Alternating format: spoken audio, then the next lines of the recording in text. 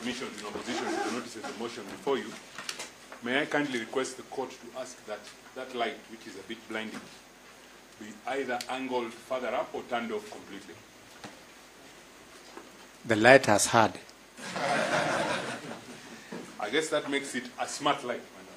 It can understand and react. My Lord, the applications before you for conservatory orders this evening are opposed. For the record, I am Paul Nyamodi. I am on record together with my learned friend, Mr. Gumbo, for the second respondent. And my Lord, I wish to commence my submission by saying that the task before you this evening is a rather simple task. Listening to my colleagues making their submissions, one would be forgiven if they formed the impression that what was for hearing before you was the petition proper. It is not.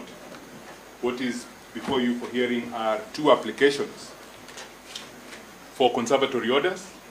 And my Lord, it is my submission that the criteria, which you will no doubt consider when you retire to consider your decision in this matter, is straightforward. Is there, do the petitions before you disclose inherent merit? Would those petitions be rendered nugatory if the conservatory orders that are sought are not granted? And lastly, and most importantly, is it in the public interest to grant the conservatory orders that are sought? I wish to state that the purpose of a conservatory order, or the ultimate beneficiary of a conservatory order, is the court, and not the party that seeks the conservatory order. I say so because the purpose of a conservatory order, my lords, is to preserve a situation so that the orders of the court upon conclusion of the hearing of the petition are efficacious. That is not achieved by returning anybody to office. That is merely achieved by maintaining a certain status quo for the benefit of the court. So anybody who seeks to persuade you that they can be returned to office by a conservatory order, then perhaps has misunderstood what indeed a conservatory order is. My lords, just to pull the strands together from the submissions that have been made by my learned colleagues for the respondent, and the context in which I urge my lords, my lady, to view those submissions, is that they have spoken to the first ground. They have spoken to the first ground in Peter Munya. They have spoken, or they are responding to the question, is there inherent merit in the petitions that are before you? All the submissions about public participation, all the submissions about the Article 50 rights are all in an attempt to persuade you that there is no inherent merit in those petitions. And I don't wish to go back on those, but I wish to just put two issues before you in respect of the question of inherent merit. My lords, my lady, when you retire to consider your decision in this matter, I'm sure you will need no reminding that the issue of, or a merit review of the impeachment process is beyond the ability of this court. So reject any requests from the petitioners to conduct a merit review of the impeachment. What this court is able to do, and I believe that is the decision of the Supreme Court in Sonko, is to carry out a process review.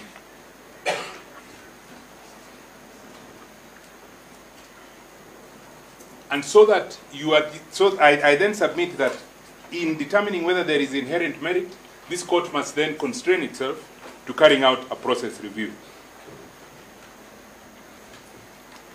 My lords, my lady, the second point I wish to make in respect of inherent merit is this. These petitions arise from a concluded impeachment process.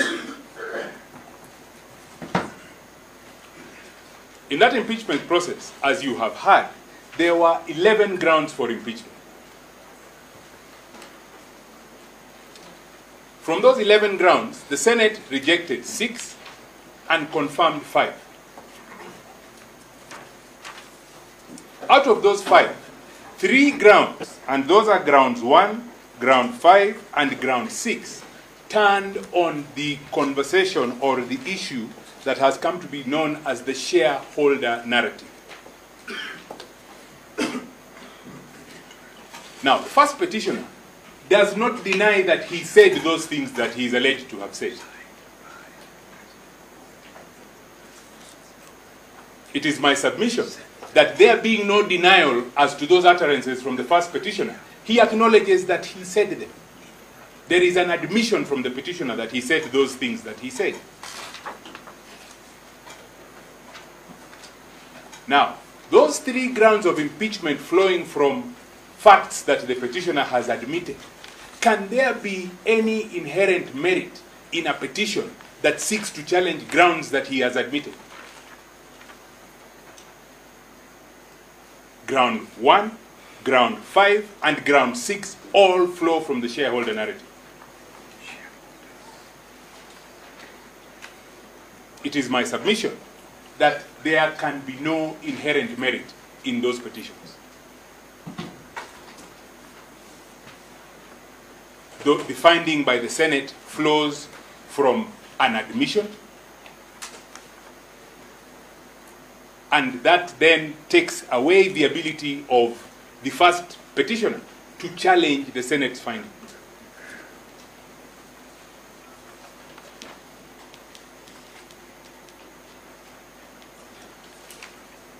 My lords, my lady, I wish to move on to the second ground, or the second issue that you would need to consider when you retire to consider your decision on this matter. And that is the issue of whether the petitions will be rendered nugatory if the conservatory orders that are sought are not granted.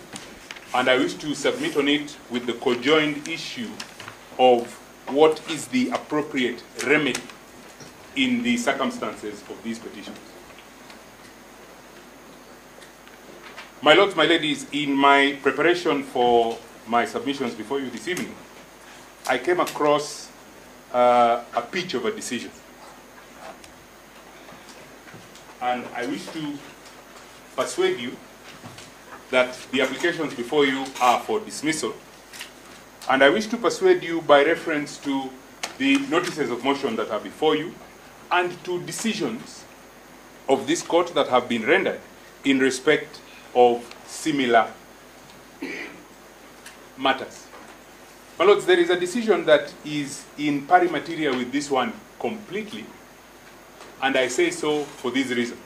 The decision, and we have filed it as in a supplementary list of authority, it is the decision of the High Court of Kenya in Constitutional Petition number 4 of 2024, Purity Mora Kerira versus the Senate and 8 others. It is a decision of the High Court of Kenya in Nyamira. And it is a decision of your sister, Justice Wilfrida Okwany. We have filed it as a supplementary authority, but I have taken the liberty, because it is important to our submission, to make copies available to the bench, which I wish to just walk you through quickly during my submission.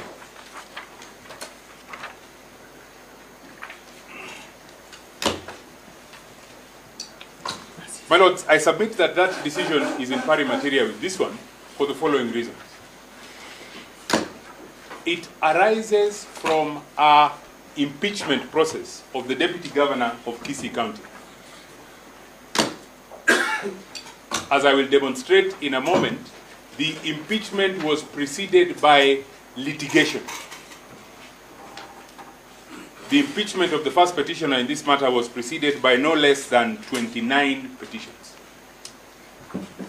My lords, in that matter, a conservatory order was issued in a petition brought by a surrogate litigant. And perhaps I might want to explain what I mean by a surrogate litigant. Our Constitution enables constitutional litigation by a person other than the direct beneficiary of the order sought. And for the purposes of my submission, I seek your Lordship's permission to refer to that sort of litigation as surrogate litigation.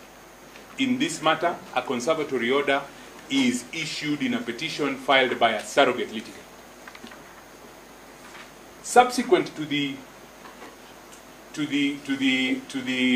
impeachment of the Deputy Governor of Kisii by the County Assembly of Kisii, the matters are then, or the various matters are then directed through the office of the Principal Judge to Lady Justice Wilfrida Okwany, sitting in Nyamira. And Lady Justice Okwany is then faced with an application such as the one before this court this evening, where a party who has obtained ex parte conservatory orders wishes to persuade the court to confirm those orders. My Lord, I wish to start my reference to this decision in paragraph 63 of that decision. Paragraph 63 is to be found on page 17, and in her usual succinct style, Lady Justice Okwany holds as follows. My attention is drawn to the use of the term "and" in the above cited decision, which connotes that the parameters set for the granting of conservatory orders are to be considered conjunctively and not disjunctively. The decision she's referring to is the decision of Wilson Kibera versus the Judges and Magistrates Vetting Board. It is in paragraph 62, and it sets out the criteria for the grant of a conservatory order. She goes on to conclude in paragraph 63. This means that the failure to satisfy one parameter leads to the collapse of the entire application for the failure to meet the threshold set for granting of conservatory orders. And is used between the threshold issue, between the issue of inherent merit and nugatory.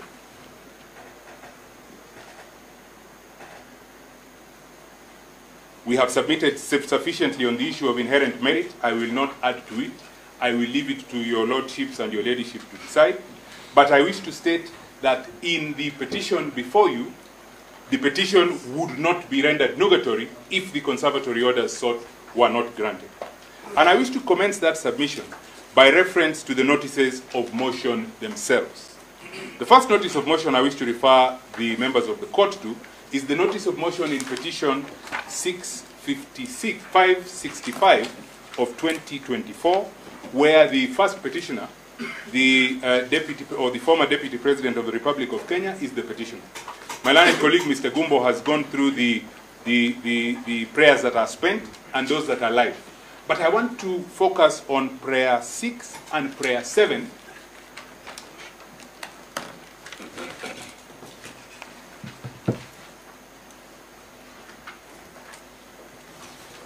Prayer 6 and prayer 7 of the notice of motion.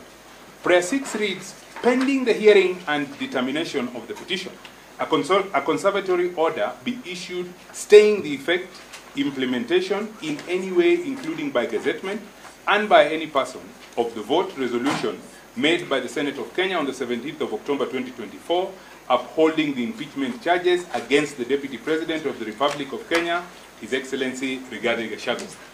Prayer 7 says, pending the hearing and determination of the petition, a conservatory order be issued staying the implementation in any way, including by way of transmission to the National Assembly or the President of the or to the President of the Republic of Kenya, the vote/resolution passed by the Senate of Kenya on the 17th of October 2024, upholding the impeachment charges against Deputy President of the Republic of Kenya, His Excellency Rigathi Gachagua. My lords, my ladies, I wish to refer you now to the other notice of motion before you. That is the notice of motion in petition number 15 from Kelgoya. And I wish to refer you to prayer D in that notice of motion. Prayer D in that notice of motion reads as follows. Pending the hearing and determination of this petition, this Honorable Court be pleased to issue a conservatory order staying the implementation of the resolution passed by the Senate and published by Gazette Notice number 13,400 on the 17th of October 2024, removing the Deputy President of the Republic of Kenya, His Excellency Rigathi Gachagua, from office by way of impeachment. Those three prayers seek to stay the impeachment. Mr. Gumbo has submitted about the effect of the impeachment. I wish to refer you now to the finding of your sister, Lady Justice Wilfrida Okwany, in respect to those sort of prayers. My lords, paragraph 71 of Justice Okwany's decision reads as follows. In the instant case, I note that the impugned impeachment process has already gone full circle, has been concluded, and a final resolution made by the Senate to impeach the 9th respondent. And again, here the Deputy Governor was the 9th respondent, and the petitioner was the surrogate respondent. 9th respondent, as at the time the instant petition was filed. It is instructive to note that the impeachment proceeded despite spirited attempts by the 9th respondent to stop the process through applications made in similar petitions that are still pending before various courts. That is not too dissimilar to this, and those are the petitions that are before you under the first cohort, petition 522. Paragraph 72. The question which arises is if this court can issue orders whose effect will be to stay the decision by the Senate to impeach the 9th respondent pending the hearing and determination of the petition. My finding is that since the Senate has already made a resolution, the court must exercise restraint and limit its intervention in the impeachment to hearing the merits of the petition. I further find that issuing conservatory orders to stay the Senate's decision will be akin to directing or interfering with other organ/arm of government in exercise of its mandate. My lords, my ladies, in respect of the two prayers, or the three prayers that I have highlighted, I urge you strongly to adopt the same finding as Lady Justice Okwany in paragraphs 71 and 72.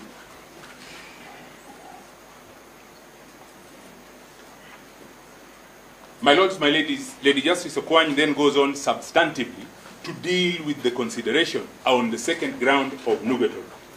In paragraph 73, she states, the other pertinent question is whether the instant petition will be rendered nugatory or worthless if the orders sought in the first application are not granted. Now, she then begins to reflect on the nugatory consideration. My lord, in paragraph 74, she states, the answer to the above question is to the negative. And she starts straight from the beginning by saying no. I find that the applicant's claim that the petition will be rendered nugatory to be misconceived and unfounded. My finding is informed by three main issues. And she goes on. Firstly, the applicant's petition is still pending for hearing and is therefore possible that the court may, after hearing the petition, arrive at a finding that the impeachment process was flawed. Very much like in this matter. She goes on. In such any eventuality, the court may grant the petitioner, and indeed the 9th respondent, various remedies including, and this is important, compensation for wrongful removal or reinstatement. Compensation for wrongful removal. One of my learned colleagues suggested that compensation or 1 month's salary is a remedy. That is a remedy as confirmed by your sister, Lady Justice Okwany. And she also states that reinstatement is possible. She goes on. I find guidance in the decision in Mohammed and 6 others versus the County Assembly of Wajir.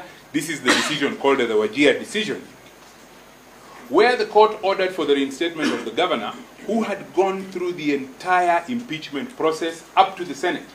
The court rendered itself thus, and this finding is important, and I submit that when you retire to consider your decision in this matter, go through the Wajir decision and see the entire raft of relief that 3-judge bench sitting in Meru did. And the relief was as follows. As appropriate consequential relief, an order of mandatory injunction is granted against the 8th respondent, Ahmed Ali Mukhtar. This was the deputy governor who had been sworn in as governor after the impeachment of the governor, compelling him to hand over and restore the office of governor of the county of Wajir to the 7th petitioner, Ambassador Mohammed Abdi Mahmoud. That is the appropriate remedy.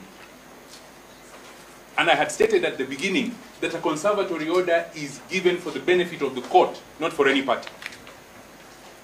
And if the court then has that ability, then there is no need, I submit, to then issue a conservatory order. My lord, to explain herself further, I refer you to paragraph 77 of that decision. Lady Justice Okwany states as follows. She states that this court takes the view that an impeachment process can be likened to an election process where, for example, a governor and his deputy are elected by majority votes. Following such an election, the will of the majority voters prevails and is acted upon within the timelines set under law.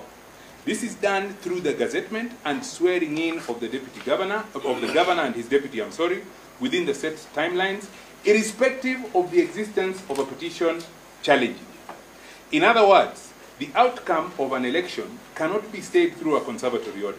Suffice it to say that if at the conclusion of the election, petition challenging such an election, the election court finds that the election process was marred with irregularities, then the election will be nullified and the aggrieved party granted suitable reliefs. Importantly, in paragraph 78, in similar fashion, and as I have already stated in this ruling, if upon hearing the merits of the instant petition, this court finds in favor of the petitioner, then the ninth respondent will get appropriate remedies, which may include reinstatement to his position of deputy governor, as was held in the Wajir case. And I urge you to substitute deputy governor with deputy president. There is no difference in the position. He is a deputy to an executive office created under the Constitution. She concludes, I am therefore not persuaded that the instant petition will be rendered nugatory unless the conservatory orders sought are granted to the first applicant. My Lord, this is the same as in this matter. There are effective remedies. There is reinstatement. There is damages. My Lords, reflecting further on the issue, in paragraph 79, the last sentence, or the second last sentence beginning on the third line from the bottom, Lady Justice Okwany says the following: I further find that since the office of Deputy Governor is a public office, it does not belong to a specific individual. It follows that once the office holder is impeached, he has to give room to the next office holder, unless and until such impeachment is overturned or nullified by an order of the court. There is no difference in this matter. The office of Deputy President is an office in the public service. It has been submitted that it is a trust. It does not belong to, there is no right post-impeachment that the first petitioner can claim to that office. But profoundly, in paragraph 80, she concludes as follows: I find that in the circumstances of this case, the rights / interests of the people of Kisii, I urge the court to read the people of Kenya, to be represented and served by a duly appointed deputy president. Read deputy governor, read deputy president, following the 9th respondent's impeachment, far outweighs the prejudice, if any, that the applicant herein will suffer if the orders sought in her application are not granted.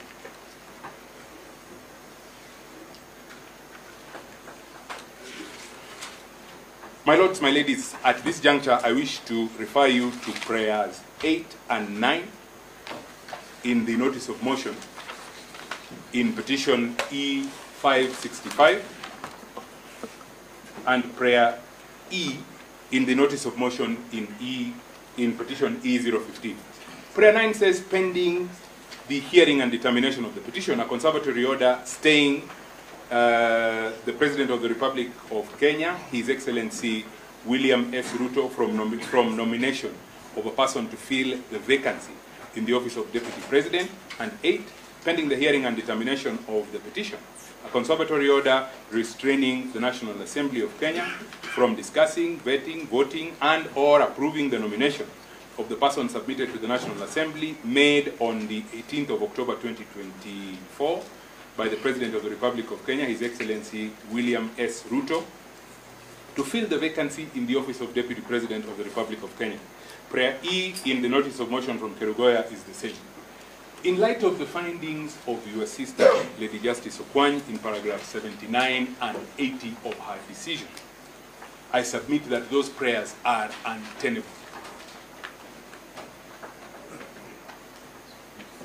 To express myself slightly differently from Lady Justice Okwany, what she acknowledges in paragraph 78 and 79 of that decision is the public interest. the third limb of the considerations that you would need to consider when you retire to consider this decision. It is not in the public interest for somebody who has been impeached to come to court, for the court to maintain a vacancy in that public office pending the hearing and determination of a petition challenging their impeachment. That is quite apart, my lords, my ladies, from the fact that this court can fashion appropriate remedies. It is not in the public interest. As recognized by your sister, Lady Justice Okwany, the people of Kenya have an overwhelming right to have that office of Deputy President occupied during the pendency of the first petitioner's challenge of his impeachment before you. And that right is acknowledged as being infinitely larger than any prejudice that may be occasioned to the first petitioner if that office is filled. My lords, my ladies, there was a submission that it would be impossible to remove a deputy president if he is sworn in because of an immunity that is enjoyed under the Constitution. I believe that the immunity under, I believe it is Article 143 of the Constitution, is to the president only.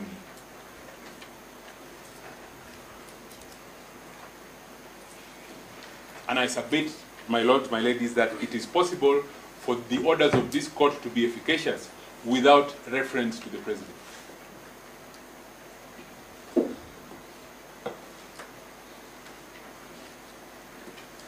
Mr. Mudhomi's client is and remains amenable to the orders of this court. And that remains so even if he ascends to the high office of Deputy President of the Republic of Kenya.